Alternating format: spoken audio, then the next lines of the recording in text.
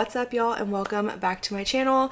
In today's video, we are going to be doing another 12-hour foundation test. That is right, I have the Kosas BB Burst Tinted Gel Cream right here.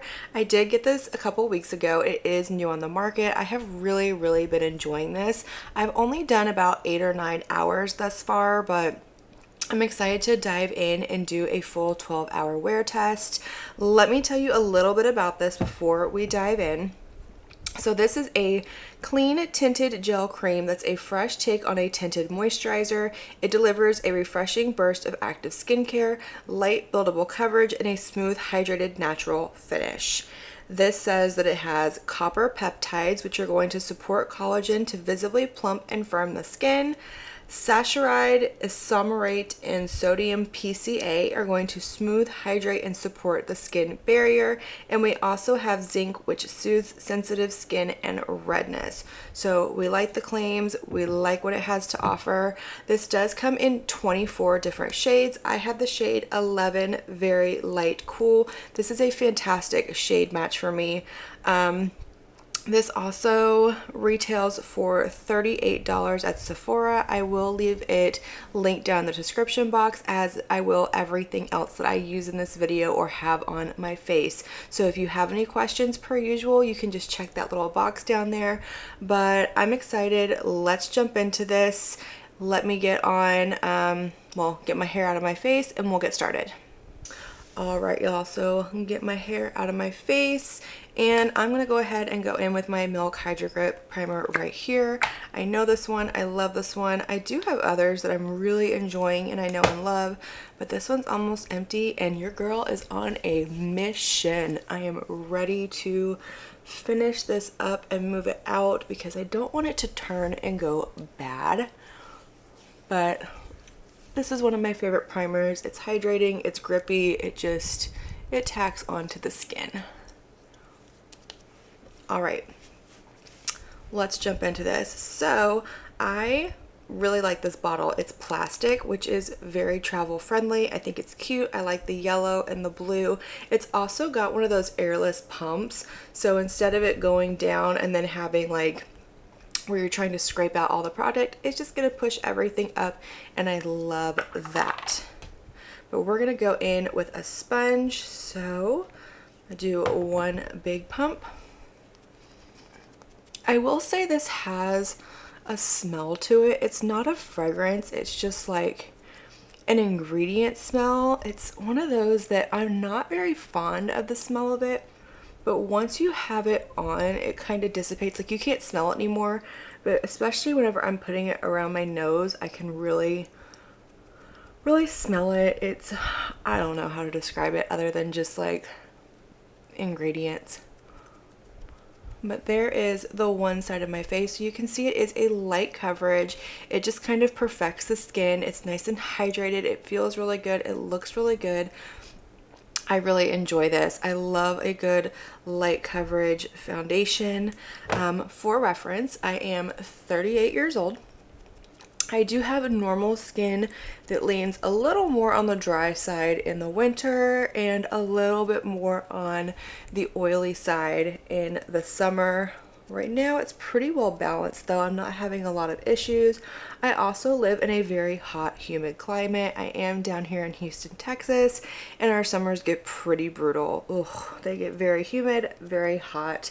I also prefer a light to medium coverage foundation, and I love more of just a natural finish, maybe even a dewy finish. I am not huge on a matte finish at all, and while I like a glowy finish, I don't want anything that's like bam in your face. But this one is kind of that perfect spot for me. This is very cooling on the skin too. So this is what the skin is looking like. It looks very smooth, very hydrated, just evened out a little bit more. You can still see a little bit of that redness right here. You can still see my sunspot. It's not accentuating anything. It doesn't sink into my lines on my forehead. I could probably put a like color correcting primer on underneath this and get rid of the rest of that redness, but it doesn't really bother me too much. It just gives me a natural flush of color, and this is a really, really good shade match for me. I do really appreciate that. But I'm going to go ahead and put on the rest of my makeup. I'm going to do my concealer, my powder, my bronzer, and I will be right back to show you what this looks like with all that on. Okay, we're back. This is what the skin is looking like with the rest of my products on over top.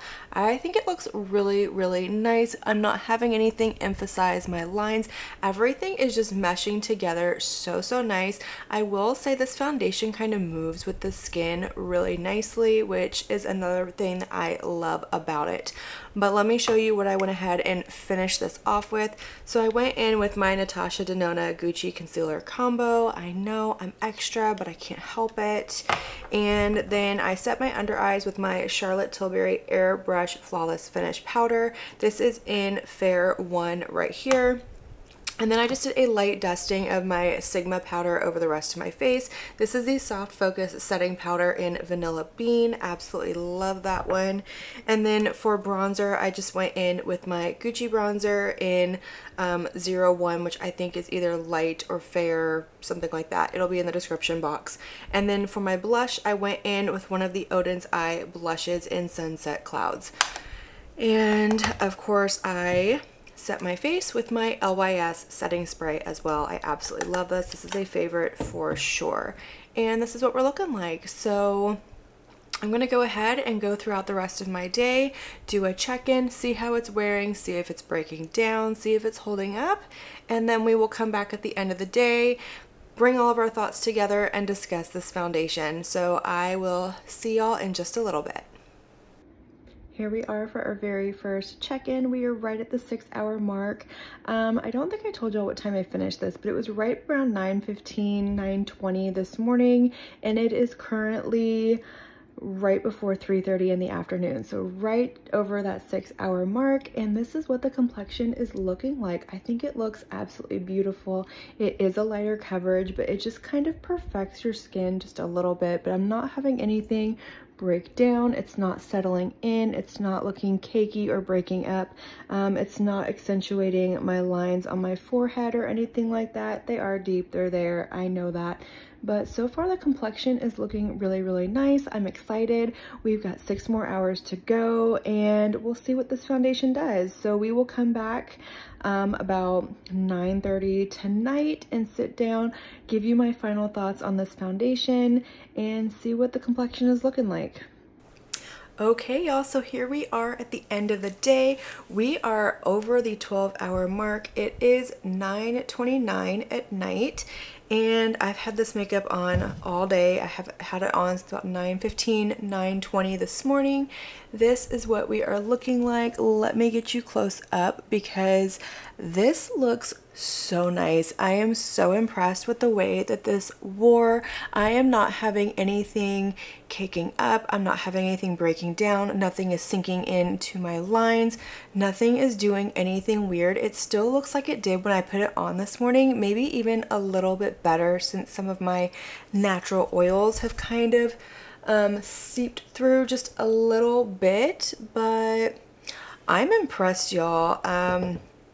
I had not planned on picking this up at all. Like, I just thought, oh, it's another, you know, BB cream. I don't need another BB cream. I have ones that I love, and I happen to be in Sephora, and I just kind of put a little bit on the back of my hand and thought that the consistency of it was really cooling and really interesting. So I picked it up, and I'm so glad that I did, because I think next to the Prada foundation, this is one of my absolute favorite complexion products that I have tried so far this year. I know this is only the beginning of March, but I've tried quite a bit. I have quite a few that I've already tried, quite a few that I still need to continue testing, and I have quite a few that are on the way or on my wish list. But I love this. It is hydrating, it is cooling, it's effortless to put on, it's so lightweight, it's user friendly, it looks beautiful, and I'm happy to have it.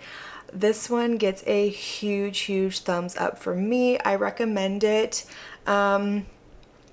It says it's for all skin types. I don't know how it would do on oily skin. I feel like if you have combination to dry, this is going to do fantastic. Oily, I don't know. I feel like maybe it would because it doesn't feel like it's got like a lot, like too much hydration or too much glow in it. It just has enough. So maybe get a little tester from Sephora if you have oily skin so you can try it out first. But I really love this. This is a favorite of mine right now. I want to wear it all the time.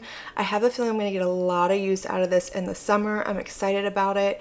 And yeah, Kosas did this. So this is fantastic. I really love it, but that is all I have for this video. I hope y'all enjoyed this 12-hour wear test. I hope that these are helpful for y'all. I hope that you're able to take something from this, whether it's something that you're interested in, something that you're not interested in, or you just enjoy seeing how different foundations wear.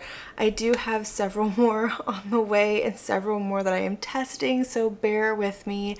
But I want to thank you all so much for spending your time with me and watching my video. As always, it means so much to me, and I would love it if you would give this video a big thumbs up if you enjoyed it. Don't forget to hit that subscribe button before you leave and click that notification bell so that you can be notified of all my future uploads here on my channel. I do upload quite a few videos a week, most days, if not every single day, and I wouldn't want you to miss one. But until my next video, have a good one. Bye.